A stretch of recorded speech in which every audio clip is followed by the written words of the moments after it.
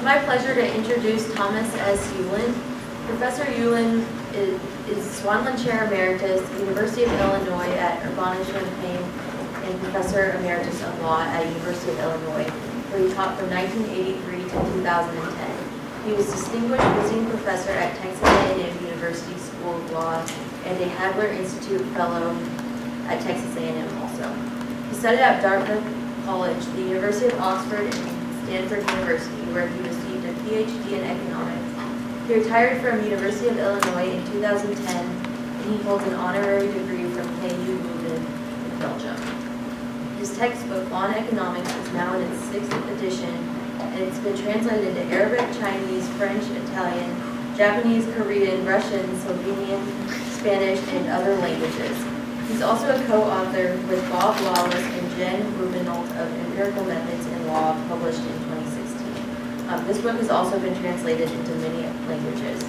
He edited and wrote several essays in the Methodologies of Law and Economics, published in 2017. He's working on the 7th edition of Law and Economics, and also on a monograph on the vital role of empirical evidence in law and public policy. Thank you.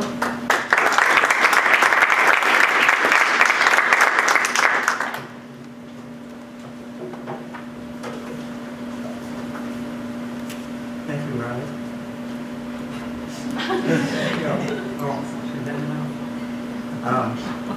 Let me begin with some thank yous and an apology. I too want to thank Abby Lee for the wonderful hospitality, the invitation to come and speak, and the wonderful work that she and the other staff members of the Journal of Law and Public Policy have done in organizing this event. I want to apologize to all of you, especially to the other speakers. The title of whose talks looks so fascinating that it pains me to say that I won't be able to stay to hear many of them. I would not do this disappearing for anything other than a very big reason. My dear friend and co-author, Bob Cooter of UC Berkeley, is being honored by a conference in his honor today and tomorrow at Berkeley. Unfortunately, Bob will not be able to attend because he is in a nursing home dealing with the life-threatening complications of a kidney transplant. And I hope you'll forgive me for leaving to go see him and attend that conference. My hope is to spend about 25 to 30 minutes talking and to have time for questions and comments from the audience at the end.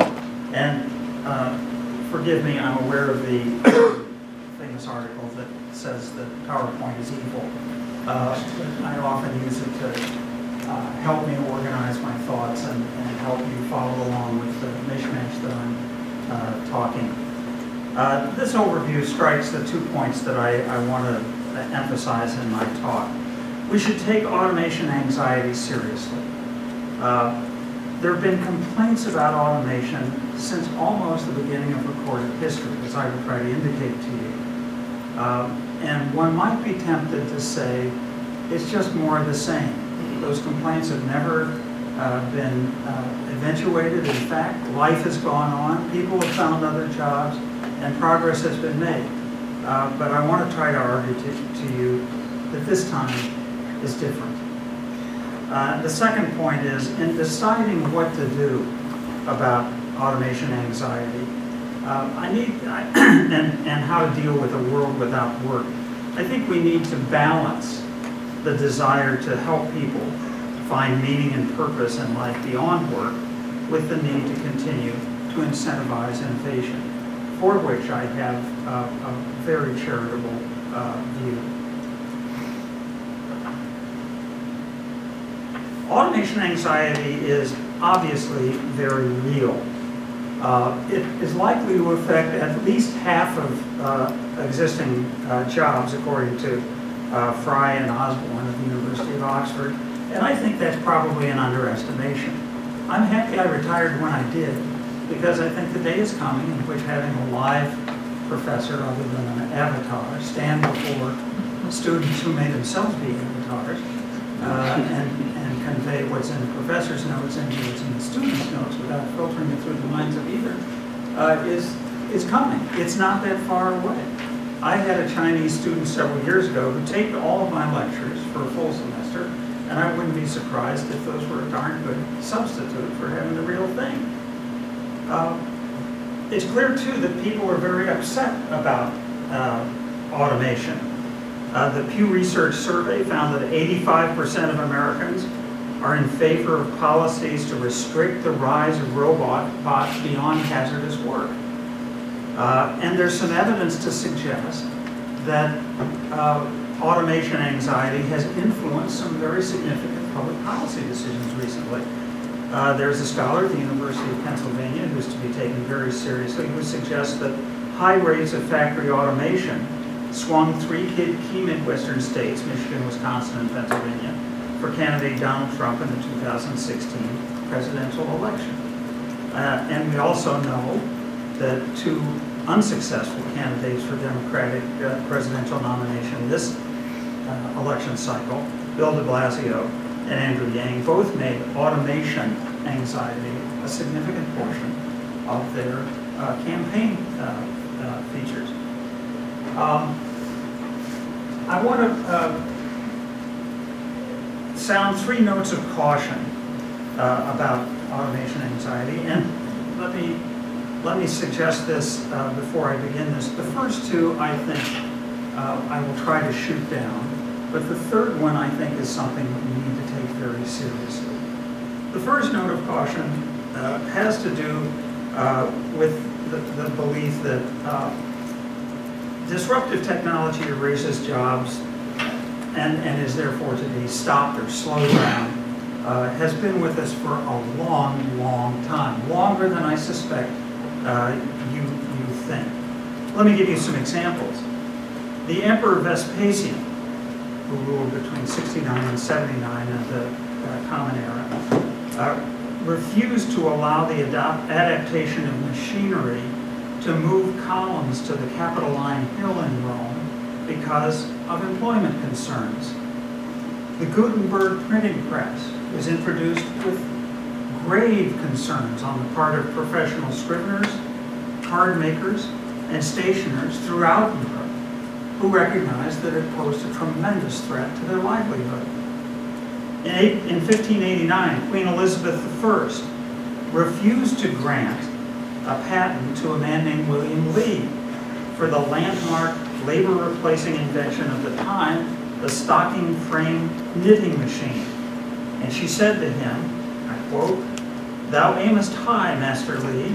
Consider thou what the invention could do to my poor subjects. It would assuredly bring them to ruin by depriving them of employment, thus making them beggars," unquote. That's not so bad, considering what happened in the early 17th century to a man named Anton Moller of Danzig. Danzig invented a loom that allowed the weaving of two or more webs on one loom, threatening the livelihood of several weavers, many weavers. The city council of Danzig was approached by Moller, who wanted them to issue a patent in his favor. Instead, the council, quote, ordered him to be strangled for threatening the well-being of the weavers of the town, unquote.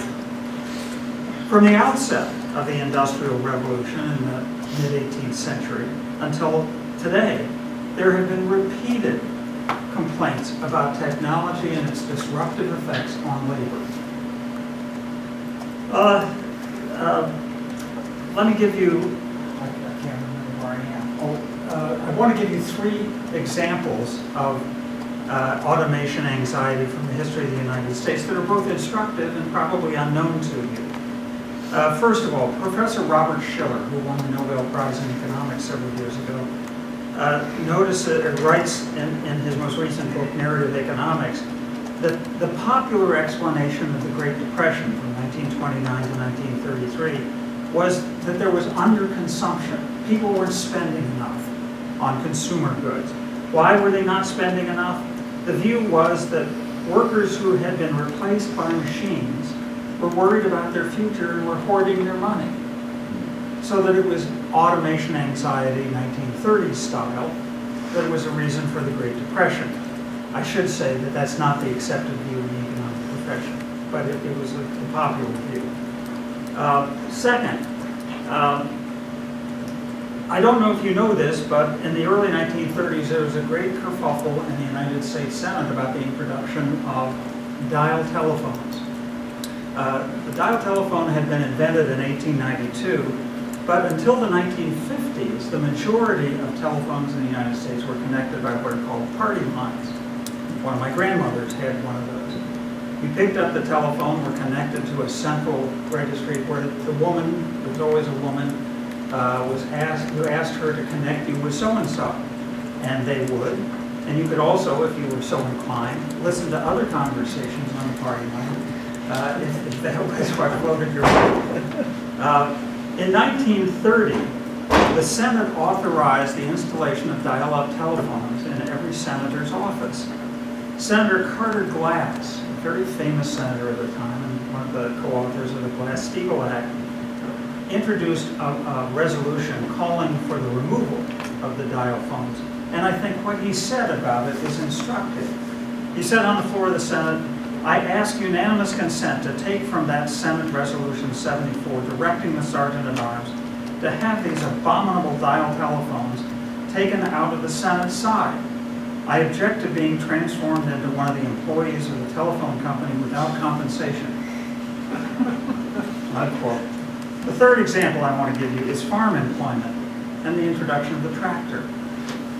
Most farm machinery was drawn by draft animals who were tended and supervised by farm laborers until around the years just after the First World War.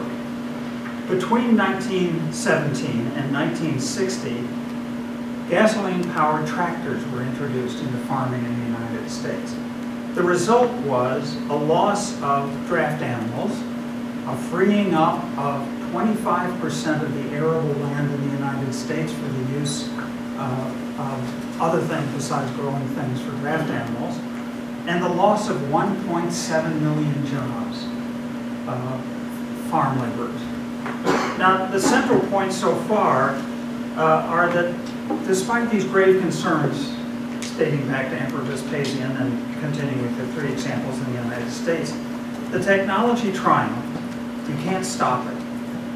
The displaced workers found alternative employment, and the economy prospered.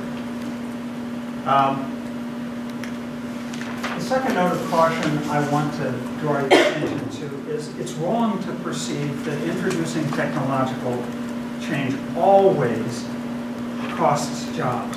It sometimes, counter our expectations, increases employment. That was the example with the automated teller machine, ATMs. I think a plausible prediction would be that the introduction of ATMs from the mid-1980s on, or early 1980s on, would have displaced people who handed out money to you when you went into the bank and asked for a withdrawal. Between 1980 and 2010, the number of ATMs quadrupled to 400,000 throughout the United States, and of course it's probably doubled since. But it didn't cost tellers jobs. The number of tellers rose by as much as 20% between 1980 and 2010. How can that be? Because even though the average number of tellers per branch office fell from 20 in 1988 to 13 in 2004, the number of branch offices rose significantly by as much as 43%. And that increase in branch offices employing fewer tellers led to an increase in the total number of bank tellers, even though ATMs had sucked up a lot of jobs. The third note of caution that I want to sound, that I hinted at in my question to Rosie, was every one of these technological innovations that I referenced here, and many, many more, provided social benefits that were significant. We tend to focus only on those social benefits without recognizing that there are sometimes social costs. particularly the transition costs that workers displaced by the new technology have to suffer. They and their families have to relocate, retrain, and become public charges in some circumstances. I want to try to suggest that there's a way in which we can have our cake and eat it too. We can have innovation and yet not suffer the social costs if we design our public policy appropriately. Let me first say something about the implications of the first two cautionary notes that I sounded. The first two would seem to suggest that there's no reason to worry. Don't get hysterical about this, calm down. It's happened before, and it will all work out. The only reply one can make that makes any sense is, well, but this time is different. I won't surprise you to hear that that has been said before. But I really think that this time might be different, and I'll try to explain why in just a second. History is usually a very good guide for us in thinking about the future, that is from now forward, but sometimes it misleads us, and this may be one of those times. But I hope that the policies I'm going to suggest are flexible enough so that they can be introduced modestly, and we can ramp them up if it turns out that things really are as bad as I suspect they are going to be. In the meantime, I think that we ought to not do anything that stifles the innovation machine in the United States. Well, why might one think that this time is different? I think that the strongest argument is the current technological innovations and the ones that we're likely to engage in the near future are all artificial intelligence related. And this is different. In the past, technology has usually caused the substitution of animal or natural power for human power, or the substitution of artificial power for natural power, and so on and so forth. But nowadays, there aren't many places for us humans to retreat. 80% of jobs in the United States today are service related, and we don't know of another sector in the economy. It doesn't exist, that other sector that would soak up the people who lose jobs when automation takes over the service industry, as it is likely to do. But what more? What more can I say to try to suggest that this is different? Well, you know about the remarkable achievements of AI in the last 30 or 40 years.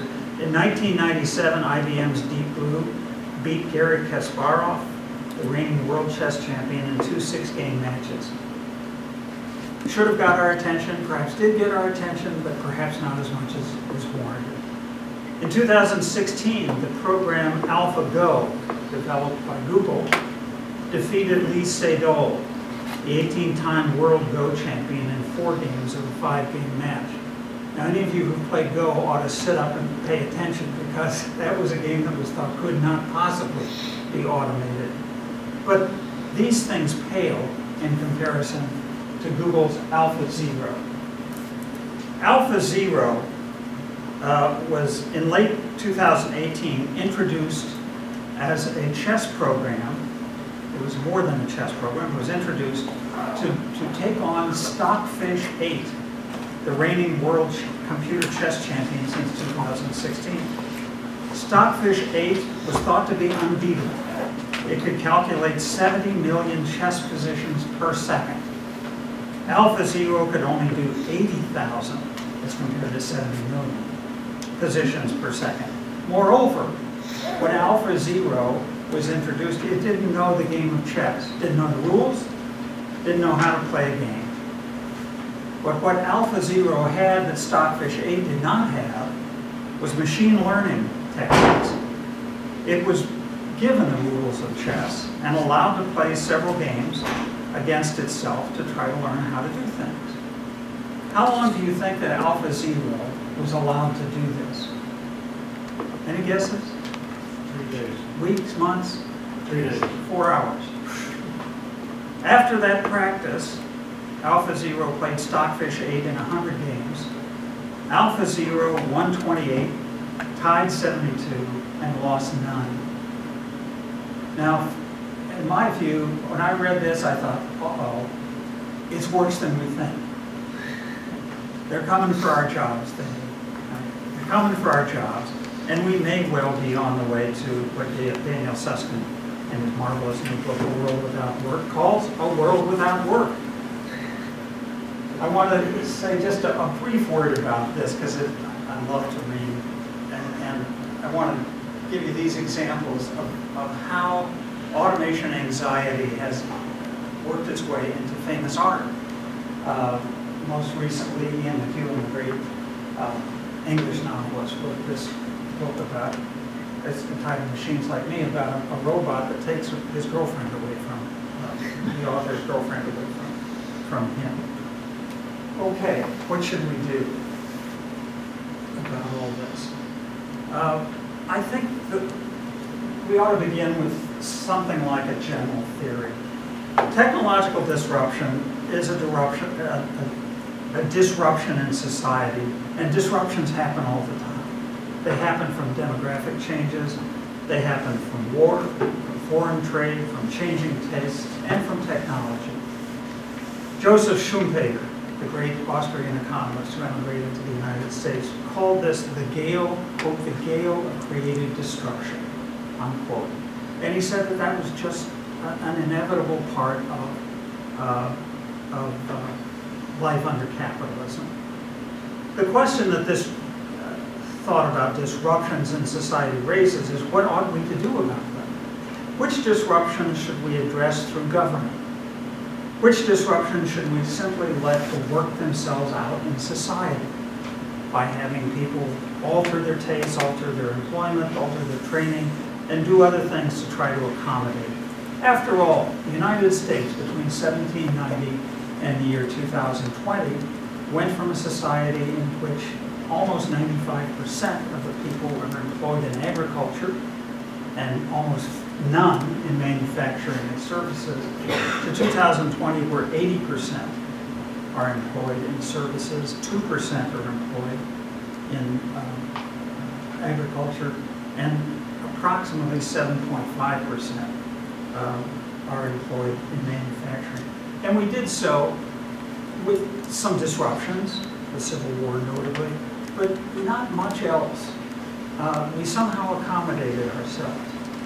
Well, what we ought to have in hand is a theory about what disruptions we ought to pay attention to and do something about, and which we ought to just either let play out and help in the margins where we can, and try to identify whether what's going on today with AI disruptions in the employment markets is something that requires some specific and particular attention, or just let it work its way through, as the other disruptions from technology have done in the past 200 years or so.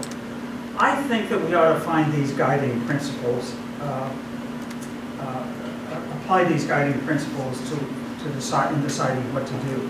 First, we want the social benefits that come with the disruption, and we want those social benefits to greatly exceed the social costs. Otherwise, it's a mistake. Economists identify a difference between private costs and benefits and social costs and benefits. Ngozi referred to this earlier. Private costs and benefits are things that individuals and firms and institutions bear and are perfectly capable of calculating. Not perfectly capable, but they're capable of calculating and acting upon. But there are costs that other people who aren't making these decisions bear. The decision, for example, to get inoculated against a communicable disease has external benefits. Sure, you're getting the shot to benefit yourself so that you won't get the disease, but it turns out that because you're inoculated, you're not going to communicate it to other people. And in the best of all worlds, they pay you for the benefit they got from being inoculated. It never happens, of course, but that is the basis of our subsidization of inoculation programs. So there is the possibility that we ought to entertain. The decisions about adopting innovations focuses exclusively on private benefits and costs and doesn't pay attention to the social costs and benefits as it should. And we want our policies to take account of the fact that there may be social costs and benefits, and include those in the calculus about whether this is an innovation we want to succeed or not. There are ways that we talk about how to deal with these social costs and benefits. If the social benefits are truly greater than the social cost of a particular innovation, then there ought to be some difference between the benefits and the cost that can be taxed away from the beneficiaries and transferred to the losers through what's called the tax and transfer system, so as to enjoy the net benefits without having cost involuntarily imposed on others. If we can, and I'll talk about some of these policies in just a moment, we ought to regulate innovation only as a last resort. Our theories of why and how people innovate are very, very, very, at a very, very early stage of development. We don't really know much about why certain innovations appear when they do and are adopted as quickly or as slowly as they are, and who these innovators are. But this is another point, the guiding principles I want to stress. Insofar as we can separate compensation for the losers from the disruption of the inducements to innovate, I'd love for us to do that. And it is possible through the tax and transfer system to do that.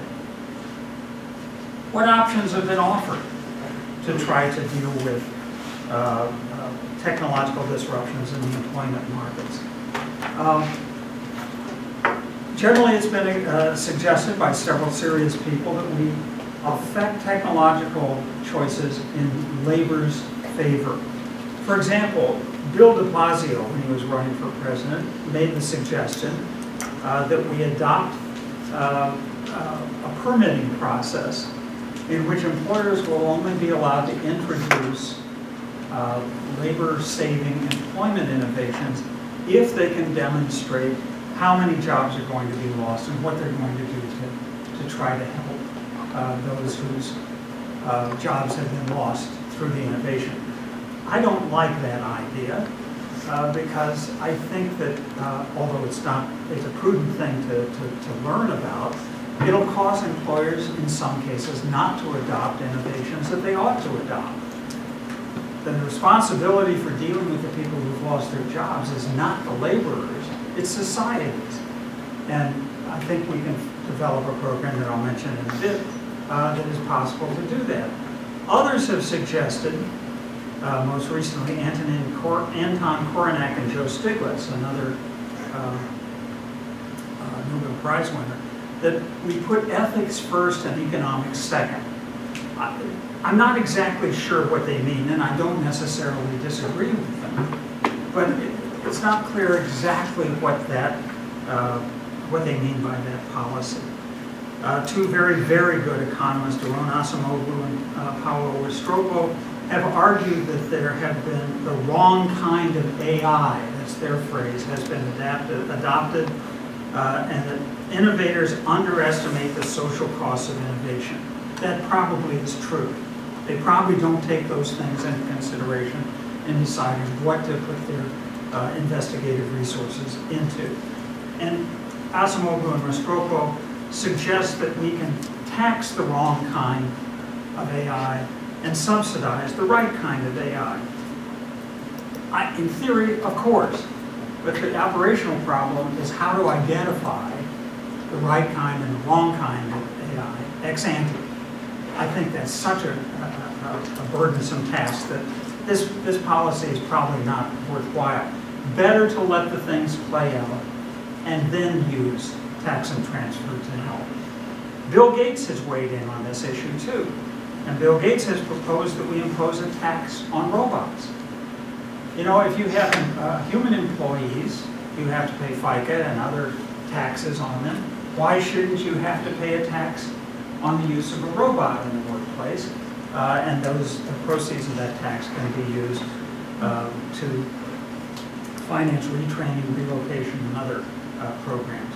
Larry Summers, the former Secretary of the Treasury and now a distinguished shareholder at Harvard, calls this protectionism against progress, unquote.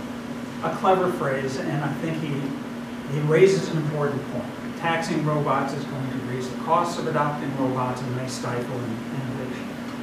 Another possibility that's always raised is education. Well, let's just re-educate the workers who lose their jobs because of AI. Educate them to do what? I don't think, I'm not certain that there are any job sectors left. There may be. I think we have to let this play out for a couple of decades to find out. But it's not clear what education they have in mind. It may well be that the best use of the resources of those who've been displaced by technology is not to train them up for another job, but to train them up for community service. Caring for children, for example, teaching people. I'll come back to an example like that in just a minute. The procedures that I want to draw your attention to are transitional temporary aid for those displaced by technology. We already have a great example of this in our society. It's called trade adjustment assistance. Trade adjustment assistance was first introduced in the Trade Act of 1964. Is that right? Yeah, 62, in the Trade Act of 1974. It's had a rough life since then. There have been various administrations that have tried to kill it, others that have tried to cut it back, but it was reinstated in 2015, and it serves as a great model for exactly the sort of thing that I think would be useful for those who lose their jobs due to technology. You could call this program, because it probably ought to have a clever name, and this isn't clever enough, Technological Job Loss Assistance. And it would operate along the same lines. It would allow, as the Trade Adjustment Act does, it would allow consumers to enjoy the benefits of lower costs from the disruptive trade that has displaced the jobs workers, but provides public funds for retraining and relocation and temporary unemployment insurance for those who can demonstrate that they've lost their jobs due to imports. We could do exactly the same thing through this technological job loss assistance. It would provide transitional aid for those who lose their jobs without stifling innovation. Another possibility that may be something we ought to start talking about today for the future is universal basic income. There's a great deal of interest these days, particularly in Silicon Valley, which is the source of much of the technological change that's leading to these problems, in UBI, as it's called. It's been championed by the left, the right, millenarians, and others for a whole variety of different reasons. The very conservative author, Charles Murray, championed UBI as a way to replace all of the alphabet soup of social programs that we give to various people. But people on the left have made arguments in favor of UBI because Philippe van Parijs from Belgium says it would finally allow humans to be liberated and to achieve the things humans were meant to achieve. There are problems. Two particular questions arise with regard to UBI.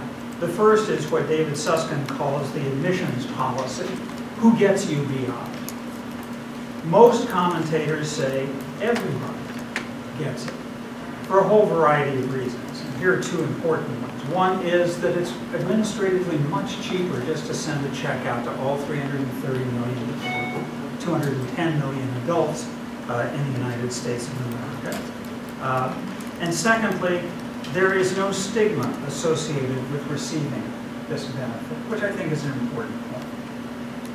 And Susskind and others point out that you could also tax away the proceeds from those who don't need it, or they could voluntarily return it. Susskind champions something he calls conditional basic income. He would not have everybody who's an adult over the age of 18, about 210 million people in the current United States. He would not champion that. He suggests that receiving universal basic income is conditional upon your doing something for the public well-being. As you can see, there are lots of things to explore. I said there are two problems with UBI. The first is the admissions policy. The second and more daunting problem is how to pay for this program. It will be expensive. Let me give you some rough calculations. If UBI is available to every adult in the United States, that's 75% of the population, about 210 million people. And suppose they're each to receive $25,000 per year. Not enough to get wealthy, but enough to live on. The total annual cost of the Universal Basic Income Program would then be $5.25 trillion. The gross national product of the United States last year was $21.5 trillion. So the UBI alone would account for 1/4 of the entire U.S. gross domestic product. The total federal budget for 2018 was $4 trillion. So UBI would double, not quite for various technical reasons, but almost double the federal budget in any given year. I don't think the country's ready for that, to say the least, even though it may be a tremendously good idea. But it's something I'm glad it's creeping into the public discussion, because it may be something that we need, or our grandchildren and our great-grandchildren need to be thinking about. You'd be interested to know, I suppose, that UBI has been tried on a limited basis in various places. Finland just tried a 2-year experiment that had, I think the reports say, were unsatisfactory results. There are experiments going on in Ontario, in Livorno, Italy, and in several Dutch cities. The historian Yuval Noah Harari says that Israel has a version of UBI for ultra-Orthodox Jewish men. About 50% of those men do not work at all, instead devoting their lives to studying holy scriptures and performing religious rituals. And the national government gives those 50% of ultra-Orthodox Jewish men and their families generous subsidies and free services. Those are not elaborate, generous subsidies, but they're life-sustaining. These ultra-Orthodox Jewish men, quote, report higher levels of life satisfaction than any other section of Israeli society, unquote. Milton Friedman, the distinguished University of Chicago economist, who is a champion of unregulated markets, proposed in the 1970s that we have a guaranteed annual income, GAI.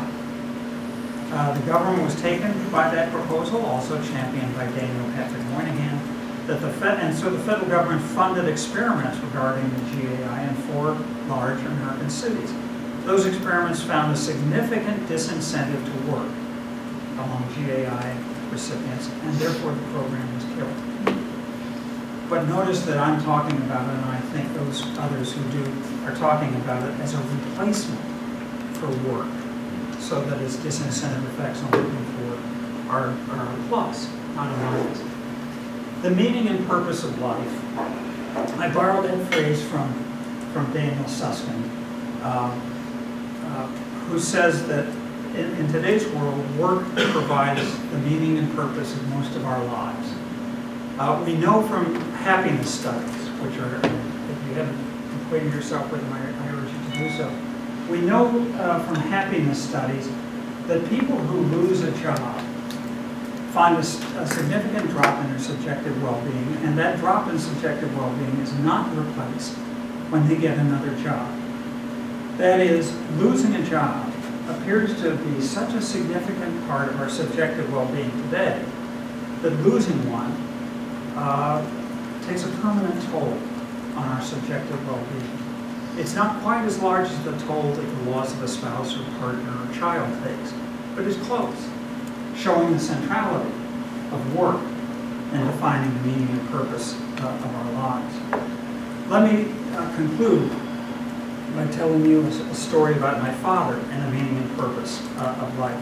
My father was an attorney in the largest law firm in the state of Indiana, and his partnership agreement required him to retire by the end of the year in which he turned 70 years old, which was 1990. I knew from talking to him every week as I did that he dreaded that day. And this is from a man who did not like the practice of law, but he didn't know what he was going to do with himself when he was forced to retire. When he did, in fact, retire, I would call him, and the first place I'd call was the office, and he'd be at the office. And I'd say, "What are you doing at the office?" And he'd say, "Oh, I'm just puttering around, I'm closing up a few files, handing off a few to my junior partners, and so on." And I'd say, "Why are you doing this? Why don't you go do something else?" "Well, I don't know what else to do with myself." By May of that year, in which he retired in December 31st of the previous year, by May, I quit calling him at the office. I called him at home, and he was in his house coat. And I'd say, "Well, what are you going to do today?" And he said, "Well, I'm growing some peppers." I hit the phone to say, "Is this Rockway Ulen Jr.?" He said, "Yes, it is. My father had never grown anything in his life." But he started growing peppers and introducing them in the pepper contest in the Indiana State Fair. And then in the fall of that first year that he retired, he saw on the bulletin board at the Indianapolis Public Library a request for volunteers to help adult illiterates learn to read. He responded to that. He did it, and he told me later that that gave him more satisfaction than anything he had ever done in his life. And he didn't discover it until after he quit working. So I want to end on that hopeful note that I suspect that a century from now, when people look back on this time and see our anxiety about losing our jobs, they will think that we were sort of sad people for taking so much of our meaning and purpose out of the jobs that we did, when we could have been enjoying ourselves in other ways for years and years and years. Anyway, thank you again, and I apologize again for my having to leave shortly. If you have any questions or comments that I can answer in the next 7 minutes. Yes, sir. I read maybe about 10 years ago about the year of singularity, and that's when machines become smarter than people. Yeah. And it's like predicted for 2040. At that point, this is a Time magazine article. So my question is will these problems just become, at that point, or as we approach that point, where all these, will the dislocations, problems it cause become greater? Do you foresee that? I can't foresee it. I'd be crazy to try to anticipate. And the whole thrust of what I tried to focus on in talking about what to do about this is in essence, keep our powder dry. Let's let this play out. Let's not interfere with innovation, because in most cases, not all, but in most cases, it's delivering significant social benefits to us. But when that day does come, when Hal, as in things movie, decides to turn on us and say, "You're no longer necessary," I have no idea if that will ever come. I doubt it, but it might. Who knows? I suppose by then we could all hop in spaceships and go somewhere else and start it all over again. Let me say something that I mentioned before. Human beings haven't exactly distinguished themselves by the wisdom and perspicacity with which they conducted themselves over the course of the last couple of centuries. There has been progress. I don't mean to be coy about this. There's been a lot of progress. But maybe with the help of the right kind of AI, we can do better. We can be more generous, be happier, richer, whatever it is that we need. And I don't think we can perceive the consequences of all of this. I do know this, that I tried to stress in the paper. This is all happening so fast that we don't have a lot of time to sit around and workshop all of this. If somebody had told me in 2005 that autonomous vehicles would be here within 15 years, I would have said, that's nuts. That can't possibly happen. It's too complex a problem. Well, apparently not. And now I've become such a convert, I wish they'd hurry up. I didn't say this in my talk, but autonomous vehicles will have problems, no doubt, and we'll find out about those when they're more widespread than they are.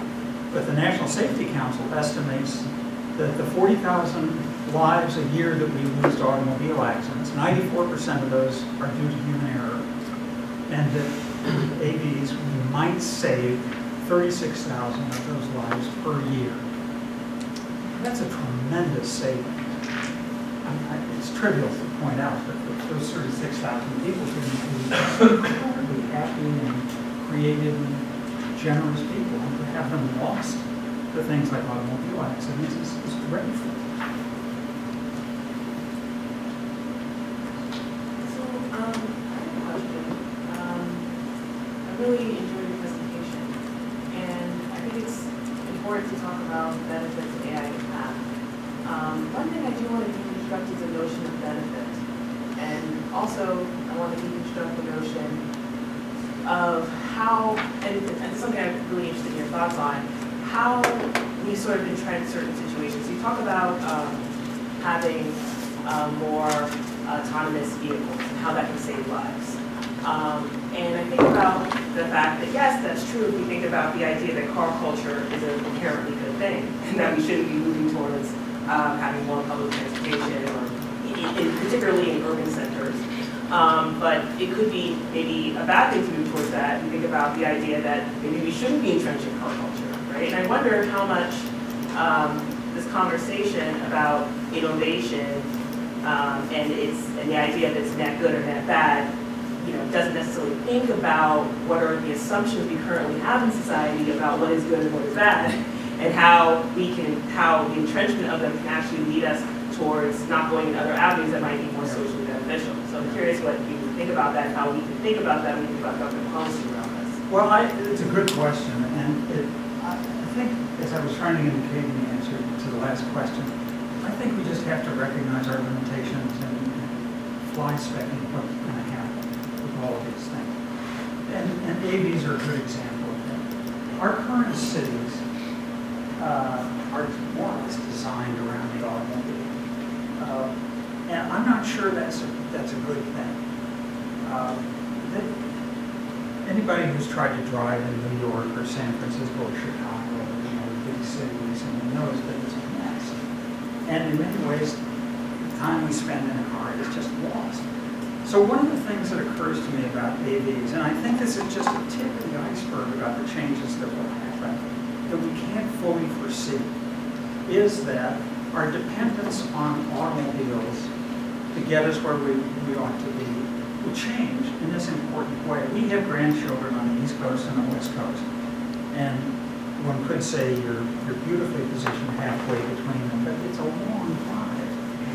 And as much as my wife and I enjoy the drive together, it would be wonderful if we could leave at 11 o'clock at night and just say, take us to 508 Creek Crossing Road in Indiana, Virginia, and then pull down the shades and chat, watch a movie, sleep, and then wake up in the driveway of our grandchildren. I'd love that. It'd be great. It's been suggested that having parking lots would change dramatically because of AVs. Because the AVs could pick you up at home, like small buses, for example, drop you at your workplace, and then go out to the edge of the city and wait to be somewhere. So that the possibility of having green spaces where there are now parking facilities and the like might be greatly enhanced, and that might make cities a much nicer place. I don't know. All of this is intriguing, and I think that I don't mean to be Pollyanna-ish about the benefits of these things, but I do think it is true that we can't foresee all of the things, and we just have to be flexible and light on our feet to try to take the good and stifle the bad if we can. But we have to let it develop and to see how it goes. We can't foresee everything. If we can clearly identify and agree upon bad things that will happen, we ought to do something about it. I think that having the temporary job loss assistance is minimally for starting, to try to get ourselves to enjoy the benefits of innovation and yet compensate those who are harmed. I don't know if I can close to answer. I guess, sorry, just a little bit of a follow-up. I guess I wonder, can we all society agree with what the benefit of I think that's part of the That's a good question. a good couldn't question. hear her. Could you repeat that question? She asked, can we as a society identify what's a benefit and what's a not of an innovation? Here's the alternative, and I'm not suggesting this alternative works better, but it's the way it works now. And that is that somebody who's thinking of innovating has to persuade him or herself and those with whom he or she works and potential adopters that what they're doing is worthwhile. If I were knowledgeable enough about this, I'd give you some examples of innovations people tried that were non-starters, that people just said, that's crazy, we're not doing it. But my point is that the process of devoting resources to innovation and trying to sell that innovation provides some sort of check.